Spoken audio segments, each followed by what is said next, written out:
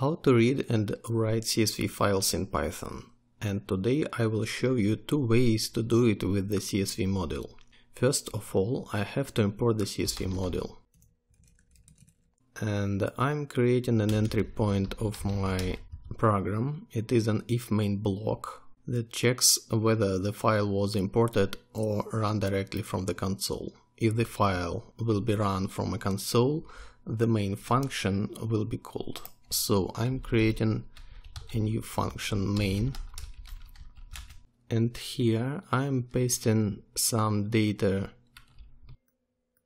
that I want to write to a CSV files. It's dictionaries. Each dictionary represents a person. I want to pack these dictionaries to a list. Our test data ready, and I want to start with writing data to a CSV file. So I'm creating a new function. Let's name it write CSV, that will take a dictionary as an argument. Let's say it will be data variable, and here all file operations we perform within the context manager with. I am opening a file by calling the open function. As the first argument I pass into it a file name. Let's say it will be persons CSV. And by default, the open function opens a file for reading, and to write some data to a file, I have to pass into the open function the second argument mode that equals to the A letter within quotation marks.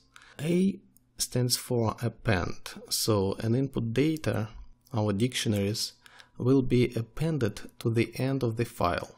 And we can omit the name of the mode parameter and specify just a letter. And then I am saving open file object to a variable file. To write data variable to the file variable, I have to create a special object writer. So I'm creating a new variable writer that equals to the CSV module, and then I'm calling the writer method. Writer method takes a file object as an argument, so I'm specifying here the file variable, this one. And the writer object will write our data variable to the CSV file with its write raw method.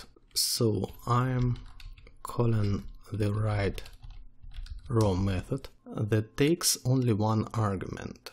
So to write to a CSV file our three elements, surname, name and age, I have to pack them all to a list or a tuple. So I will pack them all to a list, and within the list I am enumerating needed data. Data variable, surname,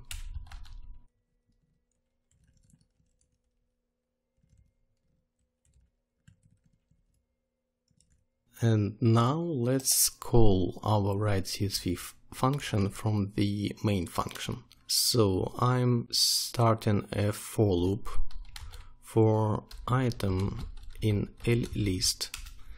L is a list with our dictionaries, and here I'm calling the write CSV function and pass into it an item, a dictionary. Save and run, and we can see a person's CSV file with our data in it. I'm opening it with LibreOffice, and we can see our data here, each value in its own cell. Great, it was the first way to write data to a CSV file.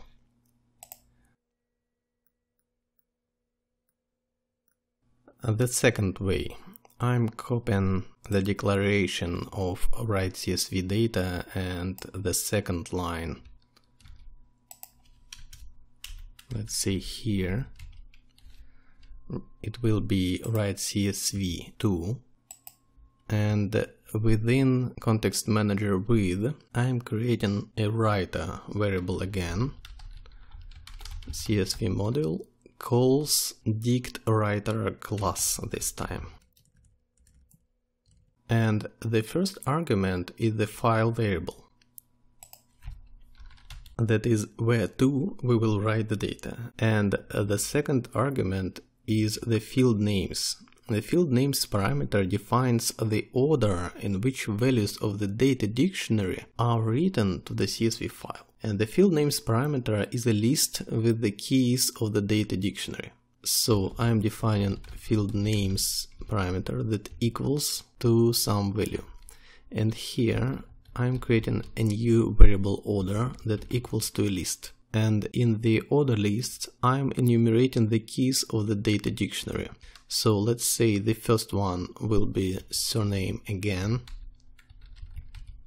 then name again, and age.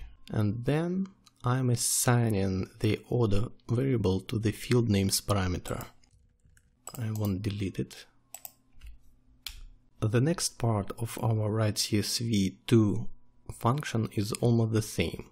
The writer object calls its writeRaw method and takes as the data dictionary, directly data dictionary. And that's all.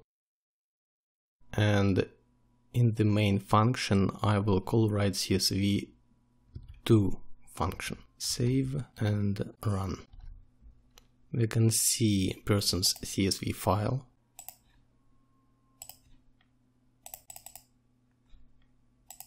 With the same content. It was the second way to write data to a CSV file. And the last step is to read data from a CSV file and to import them to Python dictionaries. To do it, I have to do the opposite. I have to read the CSV file line by line and write the value of each cell as the values of a dictionary keys, and return all dictionaries to a user. Let's create a new function. Let's say read CSV that takes no argument, with context manager open. I am here specifying the file name person's CSV and save opened file object to a file variable. Next, I have to create a reader that will read the CSV file line by line. So I'm creating reader variable that equals to the CSV module dict reader class that takes the file variable as the first argument. And to define the keys of a dictionary in which the dict reader will write values from the column of the CSV file, I have to specify the field names parameter of the dict reader class. Field names equals to. And here let's create a new variable and name it, let's say, keys. That also is a list, and here I specify the keys of the dictionary. It will be name, surname, and age. Field name parameters equals to the keys list. And now I want to read CSV file. So I'm starting a new for loop for raw in reader print out raw, and in the main function I'm calling the read CSV function. Save and run. And now we can see that each row in the reader is an instance of the order dict class.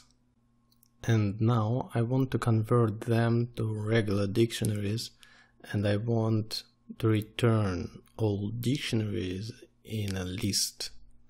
So I'm creating here a results variable that equals to a list. Then I'm calling the dict function, and then append the result of dict function to the results list.